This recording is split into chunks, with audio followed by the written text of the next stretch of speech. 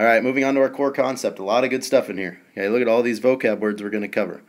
So what a polynomial is, it's a monomial or a sum of monomials, so it could be more than one term. Each monomial is what we call a term. So if we see 5x right there for that binomial and 2, those are two separate terms. A polynomial with two terms is a binomial. A polynomial with three terms is what we call a trinomial, where there's three separate terms. Now, the degree of a polynomial is different than the degree of a monomial. Okay, what the degree of a polynomial is it's the greatest degree of the term, so it's the highest exponent is what we're looking for.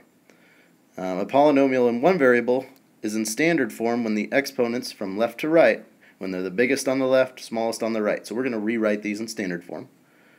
And then when we have the coefficient of the first term is what we call the leading coefficient, and that's the number out front of the highest exponent. Alright, let's do an example here. So they say first write it in standard form. Okay, so what we know is we need the highest exponent first, and then we're going to go from greatest to least as we go. So we see that x to the third, keep the negative with it. Okay, that's attached. Negative x to the third. We're going to write that first. Then we're going to look for an x squared. Well, we don't have an x squared, so we're going to move on to that 15x. So plus 15x, and then plus 3. Okay, this is in standard form because the highest exponent is to the left, and we go down from left to right. Now it says identify the degree. Now remember, degree of a monomial is, a polynomial is a little different than a monomial. We just look for the highest exponent. Okay, we see our highest exponent here is a third. So our degree is going to be 3. And the leading coefficient, that's the number out front of our highest exponent, of our greatest exponent. So it's the number out front in standard form we see is a negative 1. Okay, so our leading coefficient is going to be negative 1. So we have three things there. We wrote it in standard form, found the degree, which is the highest exponent, and the leading coefficient is the number out front of basically our degree. Okay, a couple more examples here. Write them in standard form. Well, let's look at A. There's only one term, so that's what we call a monomial, so we can't really rewrite it. The degree, highest exponent, we see the degree is 4.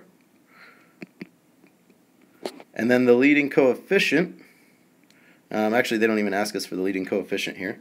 If they did, it would be a negative 3. And then it says classify each by the number of terms. One term, we call that a monomial. Mono meaning one, monomial. Alright, B, write it in standard form.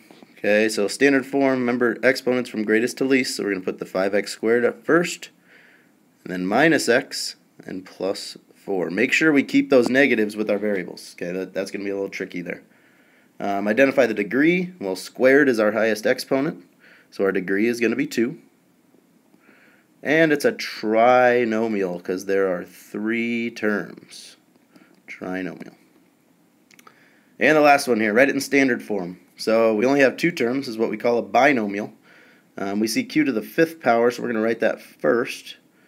And then we're going to go down from there. Well, the next highest is the first exponent. Okay, so we're going to write 8q.